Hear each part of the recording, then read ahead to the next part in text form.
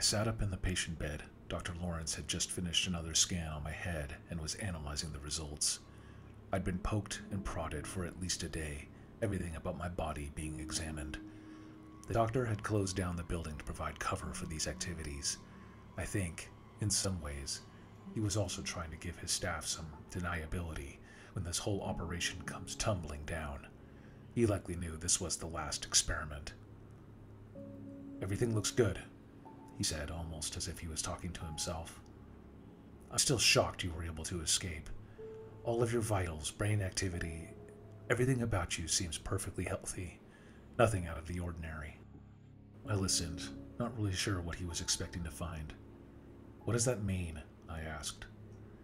"Well, it means I can't tell anything substantive from these tests that somehow makes you different, or that you were affected at all by the still world," he said.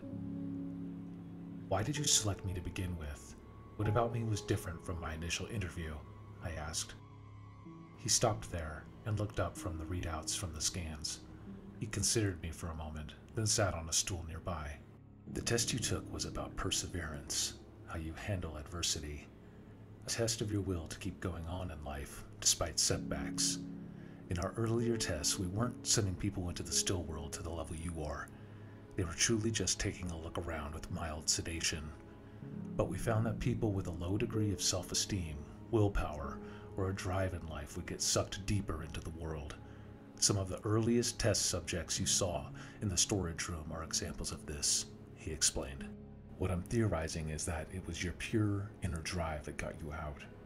It's also what's going to give you an advantage going back in, because I think I can send you in with something." "With something?" I asked. "A cure, if you will," he said. "I want to send you in with a syringe to counteract the cocktail we've given to some of the subjects. If it works, it will give us hope for the rest. You might have noticed you still had your clothing on you when you went in the first time. I think that's because you don't really think about it. Your clothes are just inherent, a part of you after you put them on. You don't really think about them. I'm hoping we can give you some additional items and have them pass through with you as well." All of this seemed way too theoretical, a word he kept saying about this plan. Trusting me and everyone in that storage room's life to a theory is what got all of us in this mess in the first place. 2 doses, one for Maggie if you can find her, then the other for you. If you get in trouble, use your syringe immediately. You're the only person who knows how to get in and out, so if we lose you, that's it," he said. His tone had a sense of concluding, like he had finished formulating his plan and was ready to proceed. A feeling of apprehension creeped over me. I wasn't sure I was ready to go back, to sneak past the hunters, to head down the cave. "Are you ready to begin?" he asked. "Yes, let's get started," I said. Dr. Lawrence pressed a button to make the patient bed move to a laying position. He put in the IV line and affixed the appropriate bags to the rack. Before he pushed the tranquilizer cocktail, he came over to me and put 2 syringes in my hand. "For the cure," he said.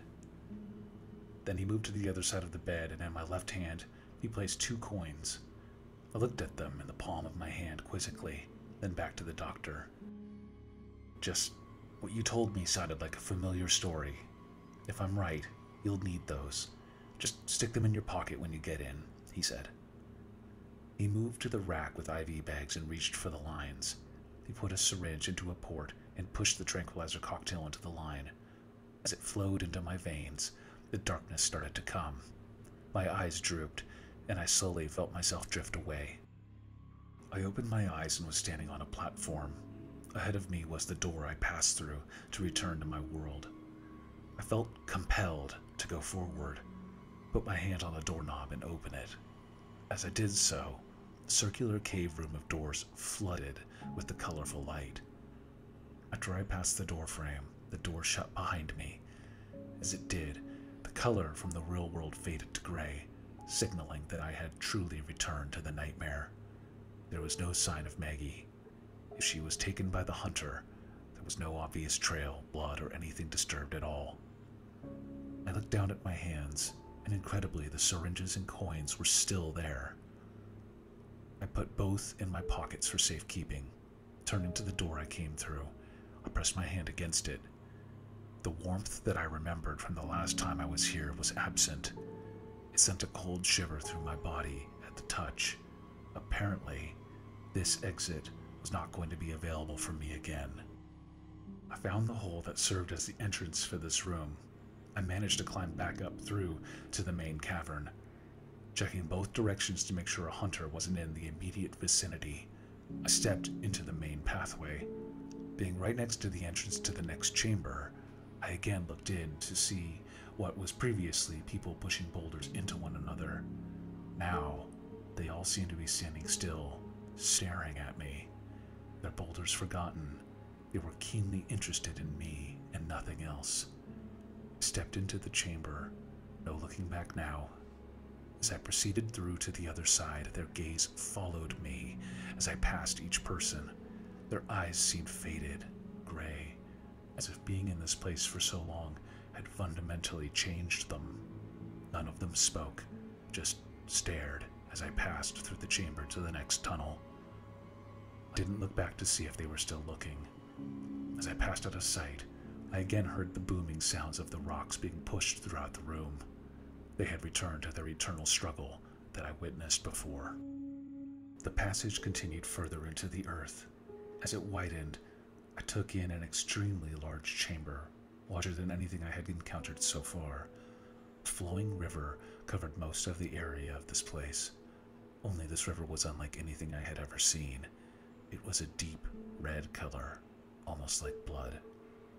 As I passed through the entryway to this place, I saw a single figure standing next to a boat at the edge of the river. They stood leaning on a paddle, and as I approached, extended their arm toward me, their fist open to offer a withered-looking hand. I considered them for a moment, wondering what this could mean. Then I remembered what the doctor said about the coins. What you told me sounded like a familiar story. If I'm right, you'll need those. I reached into my pocket and retrieved the 2 coins he had given me. I placed them into the withered, outstretched hand of the figure with a paddle. They closed the coins in their grip and placed them in a pocket of their long, dark cloak. Whatever it was, motioned for me to get onto the boat. The boat creaked as the old timber strained under the additional weight. The ferryman pushed the boat into the river and jumped in. We rode the current further down the river, the ferryman guiding our movement with his paddle from the rear. The river itself was calm as we rode it, a light current pushing us onward. As we continued on, however, I noticed the waters ahead becoming choppier. I sat forward, trying to get a better view as we entered these waters. It became clear that the choppier waters were not due to rocks or a stronger current, but from the people who were in the water. There were hundreds of them all around us, punching, kicking, attempting to shove one another under the surface. A never-ending battle between these people was raging in the red waters, splashing all around us. The ferryman seemed completely unfazed by this horrific sight and continued to press us forward to the next pier. As we approached, the boat slowed, and the ferryman motioned to get off the boat. As I did, he turned and began paddling back upriver, abandoning me here with no way to return but through the waters of anger filled with violent souls. Another entryway and cave passage behind me continued down into the depths of this madness. I turned from the river and pressed forward, determined to find Maggie and escape from this nightmare. Unlike the others, this passageway was short and opened into another large chamber. It was still and silent. No other people seemed present. The room itself was shaped like a pyramid, with a single source of light in the ceiling. This wasn't like sunlight. It was eerie and dimmer, like a muted moonlight that just barely gave life to the room. The room itself was filled with what looked like stone slabs that lay silent on the ground, placed randomly throughout. Though they were seemingly innocuous, I felt a sense of dread as I approached these slabs. I kept as far a distance as possible from them as I made my way through the center of the room. The dim light of the room betrayed me, however. I tripped over one of the slabs that I didn't see right away, and I tumbled on the ground beside it. I rolled over, rubbing my knee where I took most of the impact. My heart froze as the slab I tripped over began to move, slowly opening to reveal a hole in the ground that it was covering. Once revealed, flames burst through the ground where the slab had been covering. An arm shot out of the tomb, blistered and burned, trying to reach for me, pull me beneath the slab to join it. I jerked backward and narrowly evaded its grasp. I yelled as I got up and ran to the other end of the chamber. As I reached the exit, I looked back to see the slab slowly covering the tomb once again, perhaps to await its next victim. I shuddered to think what would have happened had I been snared by that hand. I turned and exited the chamber, trying to put the thought behind me. The cave passageway was now beginning to heat up. Up until this point, most of the rooms seemed to have a comfortable temperature and atmosphere. Down this tunnel, however, it began to warm significantly. Steamy and humid air began to fill my lungs as I traveled further down. The next chamber entrance appeared around a corner, and I stood for a moment to take in the sheer size of the room I was entering. Unlike anything I had encountered before, there was an enormous open area that was home to several different contraptions. The river I had crossed seemed to flow into this room. Deep red water was traveling through a circular stone aqueduct that was constructed around the outer edges of the room. Giant bonfires were lit below the stone and were superheating the water. Steam plumed off the red liquid as it moved through the ring. From where I was standing, the long stairway led down to the center of the room. It safely crossed over top of the aqueduct, leading to a small island in the lower center, which was surrounded by river water. There appeared to be several trees growing on this island. On the other side, the stairway led up again and onward to other sections of the cave system. Continuing down the stairway, I was careful not to misstep because there were no guardrails, no way to stop yourself if you were to tumble. If you did, it would be straight down into the aqueduct or an extremely high fall. As I moved closer to the aqueduct, I was horrified to see that there were bodies in the water, some floating, others flailing in a vain attempt to remove themselves from the trap. The stone was carved so smooth, though, there was no way for them to grab onto anything and pull themselves out.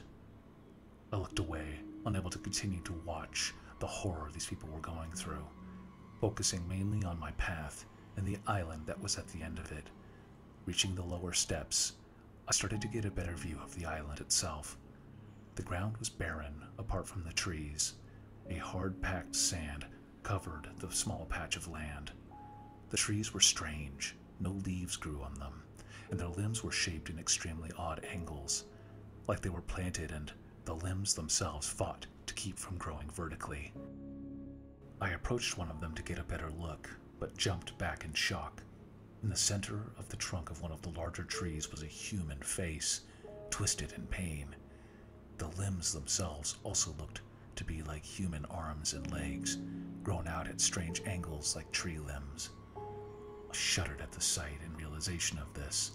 I backed away, resolving myself to move around the outer edge of the small forest near the river water. As I did so, I approached a smaller tree away from the others. It was notably younger and had not sprouted nearly as many limbs. As it came into view, my heart jumped as I saw that the face in the center of the trunk still resembled a person and had not completely turned to hard bark. I stepped closer, cautious of everything in this place because everything so far had been hostile. The face came into view, and I knew immediately I had found who I was looking for. Maggie was trapped here in the ground. The beginnings of the formation of the tree around her had already begun around her legs and upper body. Her eyes were closed, and she didn't see me approach. "Maggie, it's me, it's Jim," I said quickly. Her eyes shot open at the sound of my voice. She didn't seem able to speak, but her eyes told a story of terror as she shook with fear at the sight of me. "I have something. I think I can get you out of here," I explained.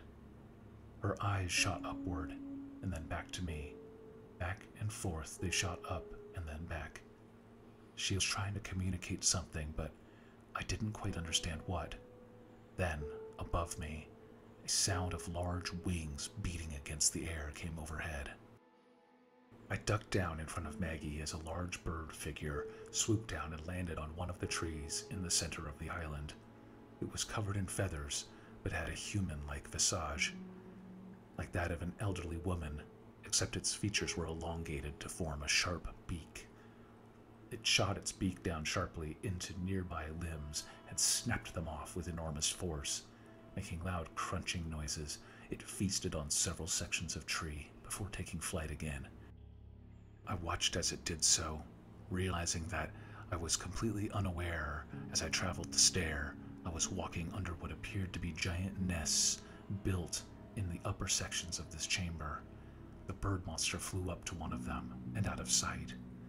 Turning back to Maggie, who was looking more terrified than before, I pulled out one of the 2 syringes I was carrying in my pocket. Removing the cap, I found a clean section of skin that had not yet been transformed, and plunged the needle in, compressing the plunger, shooting home the serum Dr. Lawrence had created. The effect was immediate. Maggie's eyes drooped, and she closed them. Her figure inside the tree seemed to recede on itself. Then her body quickly shrunk and vanished from sight, leaving an open husk of a tree where her body used to be. Terrifying shrieks from the large birds erupted throughout the chamber all around me. I looked up and saw dozens of large creatures take flight above me, apparently aware of the escape of one of their prisoners. I quickly dropped the used syringe and reached for the other one. Undoing the cap, I held it up to plunge into my own arm when one of the birds landed so close to me and so violently it shot me off my feet, syringe leading my hand. Landing on my back near the river's edge, I saw the syringe land a few feet away, rolling to a stop. The monster shrieked, its enormous beak opened wide to reveal a hidden row of razor-sharp teeth on the inside. I quickly rolled toward the syringe, only narrowly escaping the lunge of a beak where I had been laying. I grabbed the syringe and jammed the needle through my pants and into my leg, compressing the plunger. The monster didn't lunge again. It instead waited, watching me. The reason became clear as I was suddenly pulled from behind. I looked around and saw countless arms, hands, feet. People had emerged from the depths of the river and were pulling me into the water. As I fell backward, the bird shrieked again, only this time it sounded unmistakably like laughter. My body plunged into the water, dragged forcefully into the lower depths, struggling to free myself hopelessly against the grasp of a dozen lost souls. I felt my body tighten. My insides seemed to collapse into themselves, and I felt myself being ripped from the grasp of the damned and thrown 100 miles into the air. I awoke suddenly in my patient bed back in the lab, gasping for breath. Dr. Lawrence was there, looking at me in shock and checking my vitals. "Deep breaths," he said. I couldn't wait, though. I needed to know if it worked. "Maggie," I gasped. "Did she wake up?" Dr. Lawrence nodded, but his expression was grim. He looked over to a second bed that had been set up nearby. "Jim, she's back, but she's not like she was," he said. I got out of bed and ran to her side. She was in an upright position, eyes open but expressionless. I placed my hand on her arm. "Maggie, it's me, Jim. You're back," I said. She remained expressionless, though, unable to comprehend what I said or that anyone was around her. "What's wrong with her?" I asked. Dr. Lawrence came over and looked at her as well. "I'm not sure. I've never seen anything like this. Then again, the only person I've ever seen come out of that place was you. Maybe it's due to the amount of time she spent down there. Maybe it sapped something from her in this world," he speculated. I bowed my head, unable to accept that this had all been for nothing. Were you able to find anyone else to rescue?" he said awkwardly. I turned then and punched him square in the face. He fell backward, hands going for his nose where my fist hit him. "No," I shouted. "You have no idea what you've been doing here, where you've been sending people. There's no one left to save. She was the only one I could find that even had a chance." I moved to the corner of the room where a phone was located on the wall. What are you doing?" he asked. "Calling the police. This is over," I said. The police and investigators closed down the lab immediately. They took my story, but didn't take it seriously. At least, They didn't think I'd actually experienced a completely different world. My experience was chalked up to some psychedelic trip as a result of the medications I was given by Dr. Lawrence. The doctor was taken into custody and immediately jailed with no bail. After the judge saw the sheer number of his victims, it became clear that a catastrophic crime had been committed in the name of this experiment. As far as I know, he's in jail now, awaiting trial. The living subjects of the experiment that had been snared in the lower depths of the still world were kept confidential, their families notified, and I was not given information about what happened with them. I assume that each family dealt with the loss of their loved ones in their own way. As for Maggie, she was taken to a psychiatric hospital where she is set to stay indefinitely. They could not figure out what had sent her into this state. With no one believing my story of what happened, I don't think there was any chance they would. I visit her often, sit next to her by the windows and look out at the sunshine, tell her about what's going on in life. I don't know if the visits help, and certainly the first time I visited, she was not responsive. My last visit, though, I held her hand as I spoke, and she turned her head to me. She didn't speak, but the faintest of smiles lit up her face. In that moment, I knew the answer. A single word that transcends the depths of any horrors that she experienced. Something I could give to her to bring her back to me. Love. I smiled back, and we both looked out at the rays of sunshine peeking through the tree leaves outside, quietly sitting and taking in the beauty of the world.